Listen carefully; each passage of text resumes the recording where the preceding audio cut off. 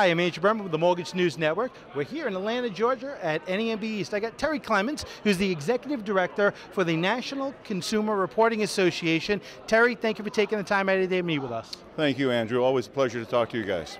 So listen, now, I want to talk to you about the latest update to the credit reporting system. This is I believe, the National Consumer Assistance Plan. Yes. Talk to us a little bit about why this is coming into place, when it's going to be coming into play, please. Okay.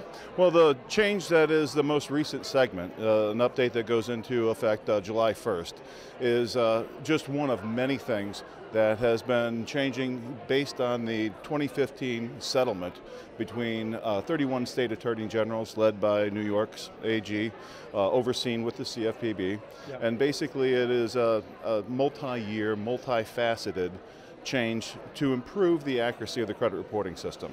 The July 1 change will eliminate a lot of public records, so tax liens and civil judgments.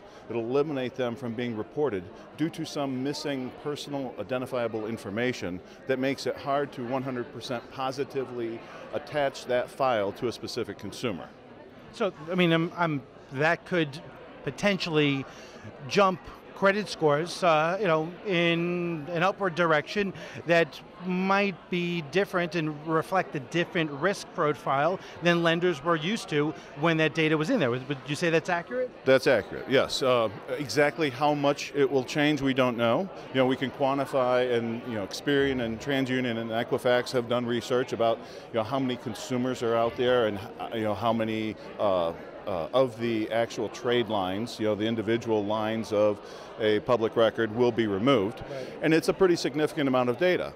Now, we have to remember, while it's a significant amount of data, about maybe 90% of the public records, about 50% of the tax liens, yeah. Only about 10% or a little under 10% of the population actually has one of these items that could be coming off their file. The actual impact on the score of that consumer, while that being eliminated is going to raise it, I wouldn't want to speculate on, and I think it's kind of risky to try to speculate about how many points an individual's file will change. I mean, it's obvious that the elimination of something negative, a major negative item like a public record item, a tax lien, a civil judgment, coming off a consumer's file will give that score some lift. So as originators that are on the front lines explaining the credit files to the borrowers, yep. What do we tell them? What should the dialogue be to explain what this is and what that impact may or may not be?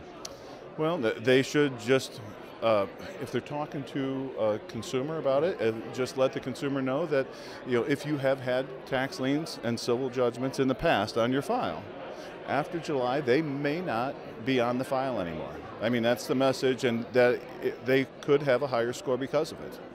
Yeah. There's other may not and could are the important things. It's not indefinite, it's not guaranteed. We don't know really what's going to happen and what lenders might do to adjust for that risk. Absolutely, because it's only the ones that cannot positively be identified to a consumer's file.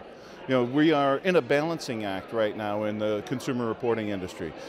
Public record items that have had the identifiers like date of birth and social security number that can be used by identity thieves to wreak havoc in the financial system of someone's life, those are being removed, and that's what's creating this problem. So it's a give and take balancing act to try to make sure the data is accurate and can be identified with Andrew Berman versus some other Andrew Berman, yet not put enough information in the public record areas that are accessible by potentially bad guys that they can use that against Andrew Berman's file to steal your identity.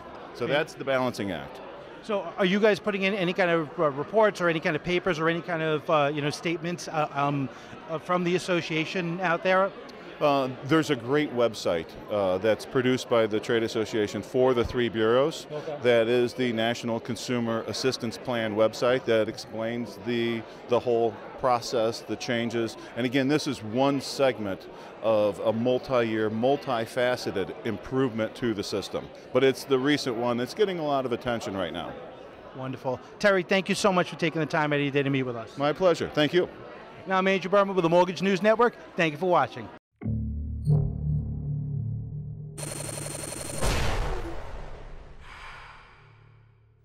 This is Mortgage News Network.